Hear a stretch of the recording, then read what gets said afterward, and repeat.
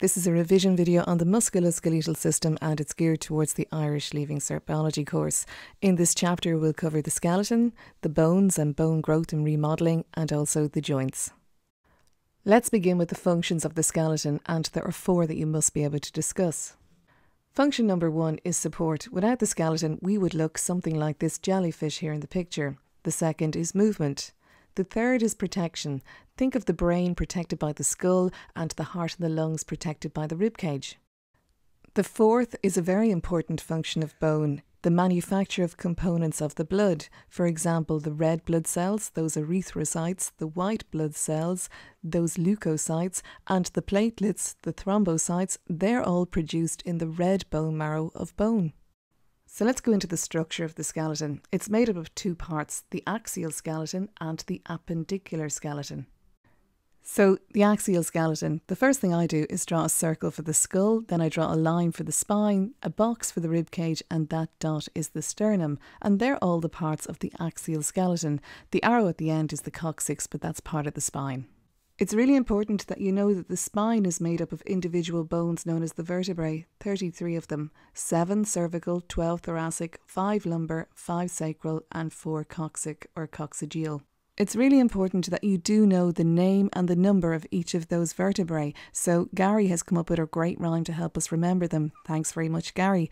So the rhyme is: Charlie tells Larry something clever. So Charlie is the cervical, tells are the thoracic, Larry is the lumbar, something is the sacral, and clever is the coccyx or the coccygeal vertebrae.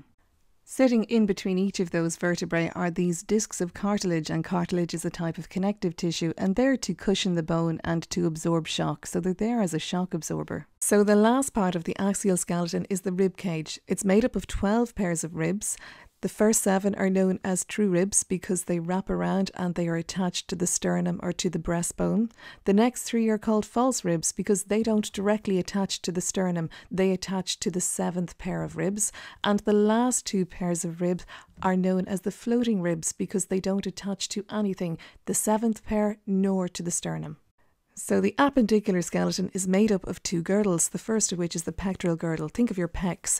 It's made up of your scapula and your clavicle, so your shoulder blade and your collarbone, and you've got 2 of those. It's also made up of the bones of the arms, the humerus, the radius and the ulna, and it's also made up of the bones of the hand, so the carpals, the metacarpals and the phalanges. And just think of carpals, C for catching, and you'll connect those with the hand.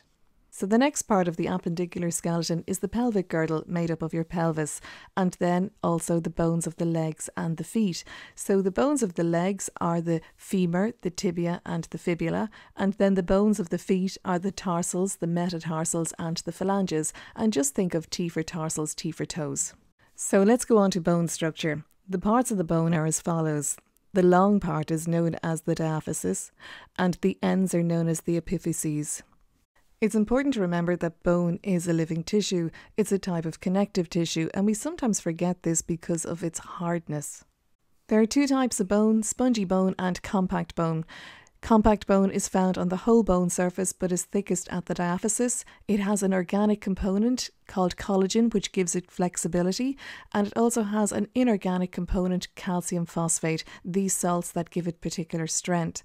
It has many bone cells embedded within, these are called osteocytes, and it has a good blood supply. So compact bone is associated with strength but also flexibility because of that collagen. The other type of bone is spongy bone, found in the epiphyses. It's made up of bony bars and bony plates, so therefore it's not as dense as compact bone. There's lots of spaces, and in these spaces there is red bone marrow, and this is where the components of the blood cells, are made. So spongy bone, because it's made up of those bony bars and bony plates, and that space lightens the load, it lowers bone density, it makes bone that little bit lighter, but it still does offer a great deal of strength and rigidity. So if you were to look inside a bone, you would see this cavity running through the diaphysis. This is known as the medullary cavity, and it's filled with a fatty substance, yellow bone marrow, in adults. So it's a way of storing excess fat. But in children, it would be filled with red bone marrow, and you know that red bone marrow makes those blood cells. If adults ever need to make more blood cells, they could convert, or the yellow marrow can be converted back into red bone marrow. The fact that there is this cavity, this hole running through the middle of the bone, is there to reduce the weight of the bone.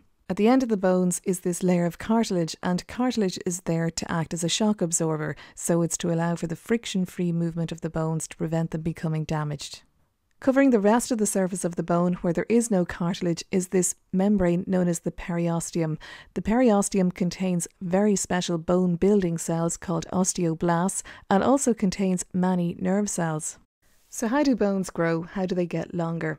Well, bone growth is controlled by the activity of these special structures known as growth plates.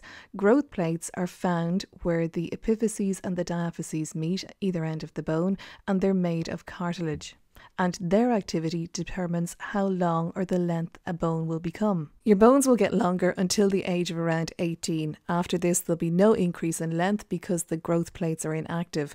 Growth plates work by producing cartilage. Cells produce cartilage. This cartilage then gets covered over in this collagen matrix made by the bone building cells, the osteoblasts. This collagen matrix then gets covered over in calcium phosphate, and this forms hard bone. Bone formation generally happens around week 8 in embryo development. Bones will not get any longer, but they will be remodelled, and this is how it happens.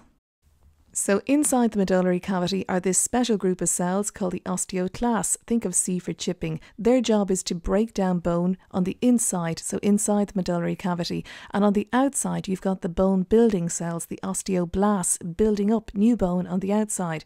The osteoblasts work by producing this collagen matrix, and that gets covered over in calcium phosphate, that inorganic calcium phosphate. So your medullary cavity is going to get wider throughout your life, and your bone is generally going to increase in diameter because of being broken down at the inside and built up on the outside. So what has an impact on bone development and bone building? Well, weight-bearing exercises are important because they stimulate the osteoblasts. As well as that, you need a good diet, rich in calcium because of all of that calcium that's needed for the bones, and hormones play a role as well. So next we have to talk about joints very quickly. So joints are where bones meet, and there are different types. There are those joints, for example, those in the skull that are fused where there is no movement. Then there's those that have slight movement, for example, in between the vertebrae. And then there's those joints that are fully movable, otherwise referred to as synovial joints, and you'd find them in your hip and your knee and in your ankle. You should be able to draw a detailed diagram of a synovial joint, and this is covered so often at junior cycle. I'm sure you could do it on your own. So basically in your diagram, don't forget to draw in ligaments connecting bone to bone, synovial fluid acting as a shock absorber and lubricating the joint, tendons connecting muscle to bone, and then the cartilage at the end of the bone, which is there to absorb shock and to allow for the friction-free movement of the bones. So one disorder of the musculoskeletal system would be osteoarthritis. It's generally caused by wear and tear on the joints or old age, and the treatment would be anti-inflammatory medication and possibly surgery to replace the joint or the damaged joint. So that concludes the video on the skeleton. Please be aware that all of the icons used to create the pictures are from the Noun project. I'm a pro member, but I still wish to credit the artists. Please also be aware that these videos are not intended for commercial use and are not made for monetary gain, and they never replace the use of a textbook or listening to your teacher. Best of luck.